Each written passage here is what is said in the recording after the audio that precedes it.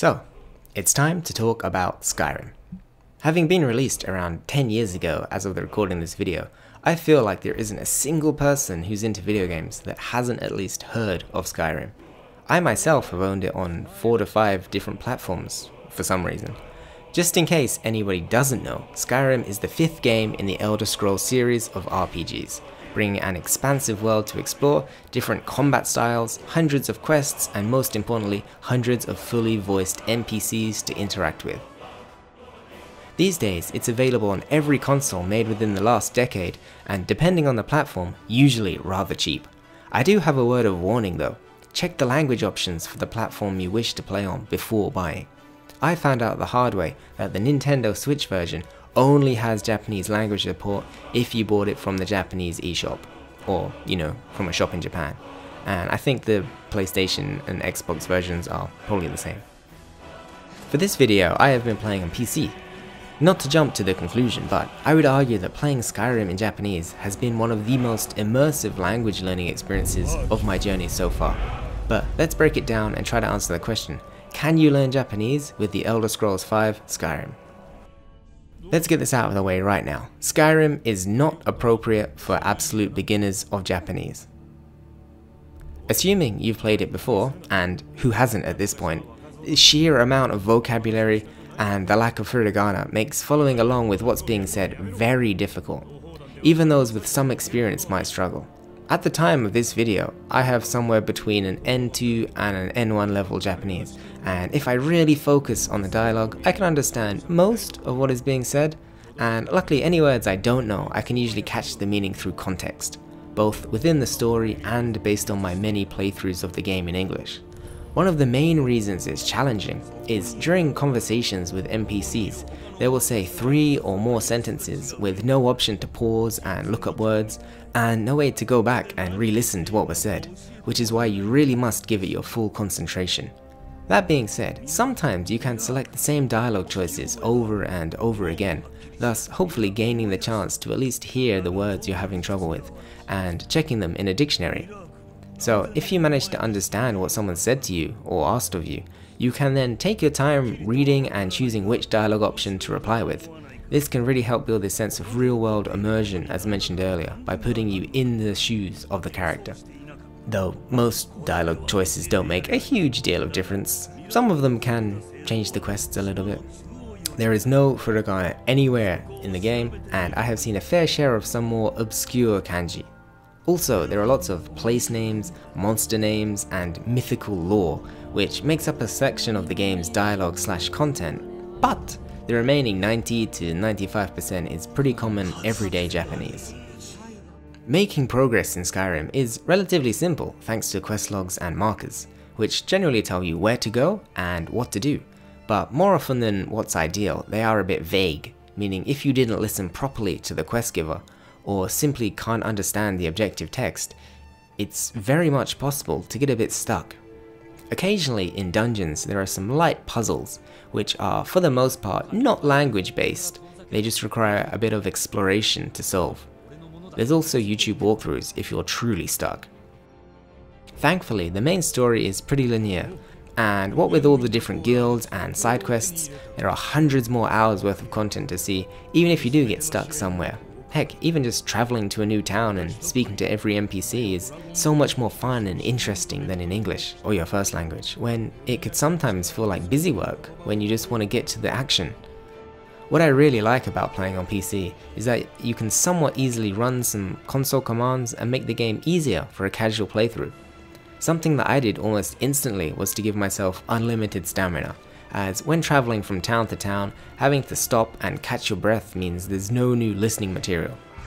On all versions of the game, however, not just PC, you can adjust the difficulty at any time, meaning that if you get stuck in a combat sense, you can quickly overcome it without the need to grind away and waste time, unless that adds to your enjoyment, that is. This leads nicely to the gaming to learning ratio. As previously mentioned, talking to NPCs, reading quest logs, and even the hundreds of in-game books, each with pages and pages of text, make for some really high efficiency immersion. However, when venturing into dungeons or traveling to a remote location on foot, you can end up spending upwards of 10 minutes just walking with no language stimulation. If you're feeling a bit overwhelmed by a dialogue-heavy quest, this can be the perfect break, but if not, it makes up a large portion of dead time.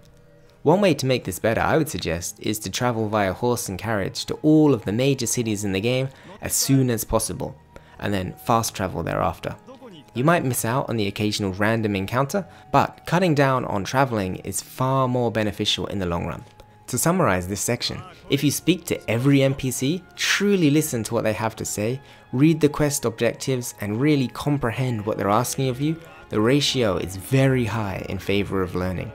The in-game books are there if you want reading practice, but I find the default font to be a little hard to read and very ugly, so I find it best to get your reading practice from real books.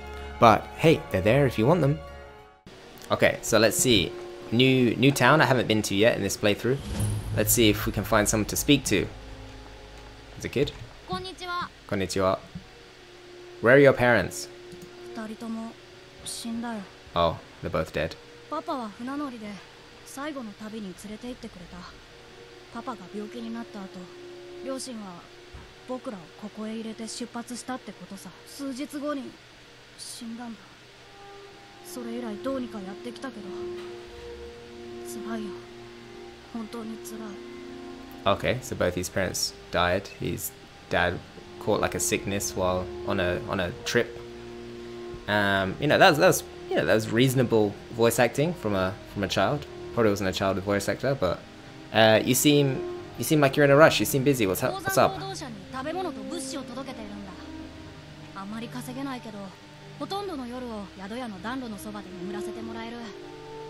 Okay, so he's going to deliver some like supplies to the people working in the mine, so he can stay in the inn of a nighttime.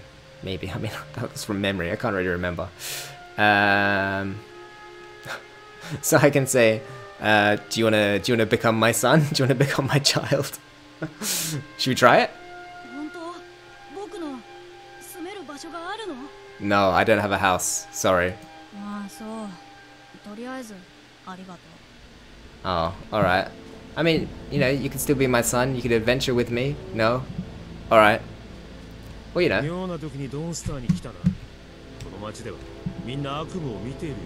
Oh, so everyone in this village is nightmares. Great. Fantastic. Okay, here's something going on. What's going on? I forgot most of the conversation, if I'm being honest, so let's just talk to this guy. Okay, well, he doesn't want to talk. Let's talk to this woman, she seems more important. Excuse me? Okay,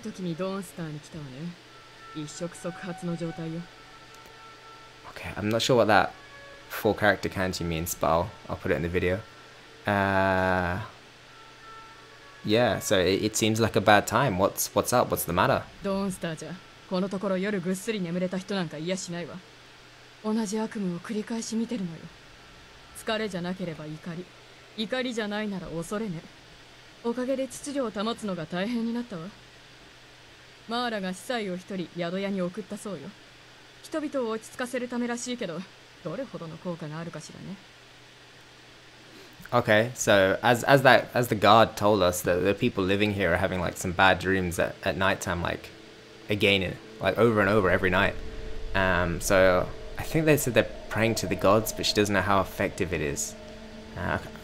There's like 20 gods in the land of Skyrim, and I can't remember them all. Let's see. I'm looking for some work, some alcohol. 蜂蜜酒でうさばらし？この辺じゃ最近そういう人ばかりよ。宿屋のウィンドピークに行くといいわ。仕事だったらスカルドのご機嫌を伺ってみるのがいいかもしれないわ。でも一番確実なのは鉱山労働ね。鉱山は町の両端にあるわよ。Okay, so she's saying if I want alcohol, go to the inn. Fair enough. If I want work, go to the mines. Sure. スカルドはウルフリックの反乱を支持していて、帝国軍の兵士だった者が何人かいるだけで気に食わないのよ。彼はバカだわ。ドラゴンがヘルゲンを襲ったのよ。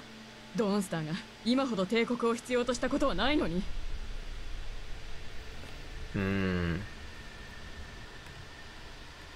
So I guess just talking about while she's arguing with that guy. I guess that guy must be like the head of the village. Bye. So we didn't get any quests from that, but you know, we got some interesting background information. Let's chat to this woman. Okay, so she's talking about her dreams. Everyone's talking about their dreams. What about this guy? He's got a story.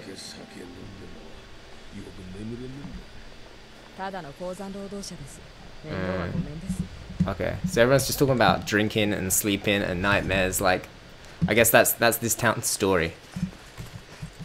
People can't sleep. They're very unhappy. Let's chat to these people. She's tired.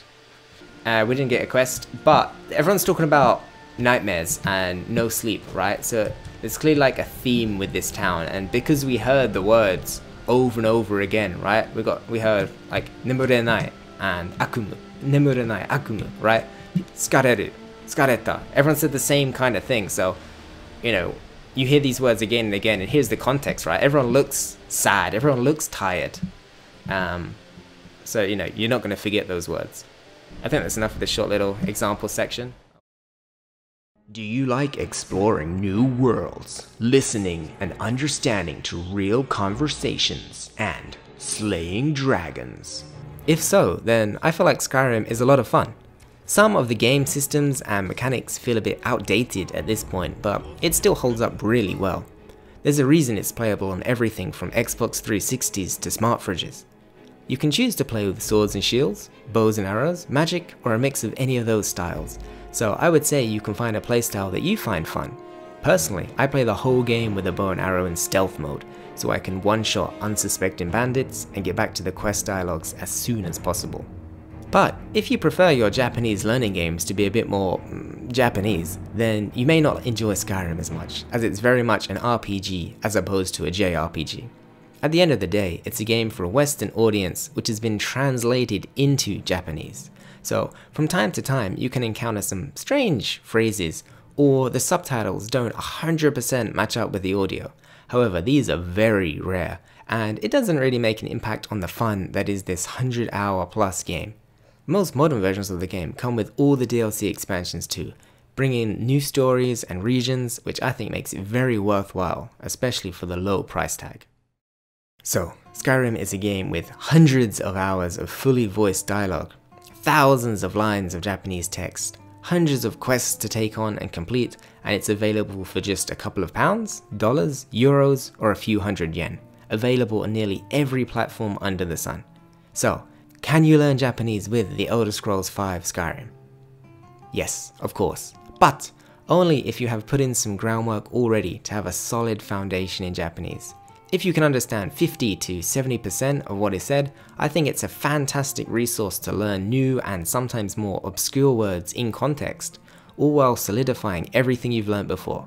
However, if this is your first or one of your first games in Japanese, I might suggest going with a different game series for a while until you feel like you can take on this mighty challenge. If you'd like recommendation for something else to play in Japanese, please check out my other videos. If you have any suggestions of your own, or feel like you have some tips on getting the most out of Skyrim in Japanese, please let us know in the comments below. Also be sure to like, subscribe, and share with your language learning friends. Thanks for watching. I've been Joe from Zento. Bye.